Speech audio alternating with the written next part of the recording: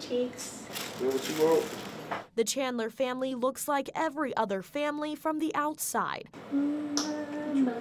But what you don't see is the journey and the setbacks it took to be the parents that they are today. We were at one point where we thought, we wouldn't even have kids, or it would take a very long time. My sperm count was very low, and most of them don't swim.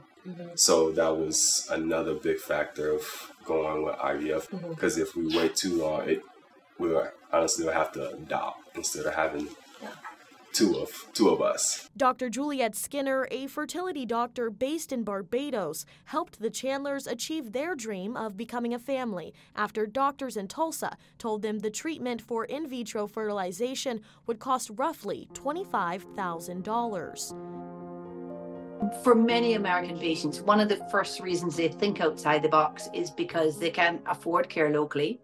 And they start to look at, can I get the same treatment, but in a different country? And our costs are probably about 30 to 40% of the cost in the USA.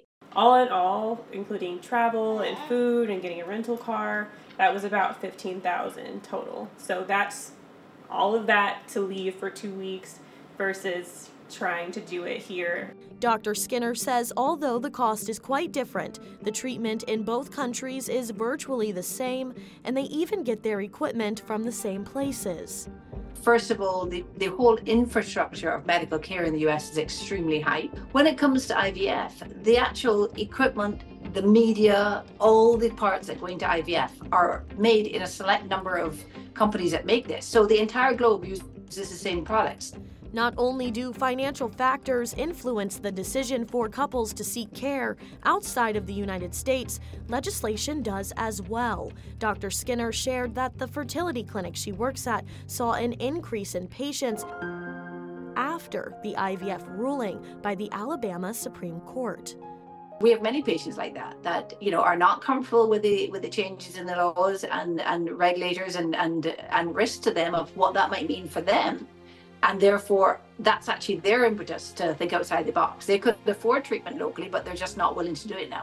We reached out to multiple fertility doctors in Oklahoma for comment on IVF treatment and costs, but none of them agreed to an interview. According to the U.S. Department of Health and Human Services website, costs for a single cycle of IVF have recently been estimated to range from $15,000 to $20,000 and can even exceed $30,000. For over 15 years, we have been 90% of our patients not being from Barbados, so traveling to us. And what we've seen in the last number of years is that percentage that are USA based has continued to climb, as costs have continued to climb and awareness is there of the idea that you can travel and get your IVF at a lower cost. You've arrived at your destination. Fast forwarding to tonight, our appointment went really well. We have 19 follicles, so I'm super excited about that. I'm coming back for you, baby.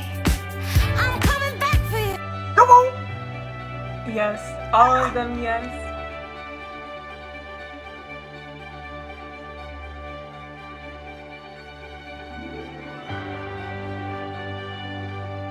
I know it sounds scary trying to travel with medication and going overseas and doing the injections. All of it's going to be scary either way, but I would do it again, and I would go to Barbados again because the care there was just absolutely amazing. The Chandlers share their IVF journey on social media and continue to advocate for all choices when it comes to starting a family. In Tulsa, Lauren Henry, News Channel 8.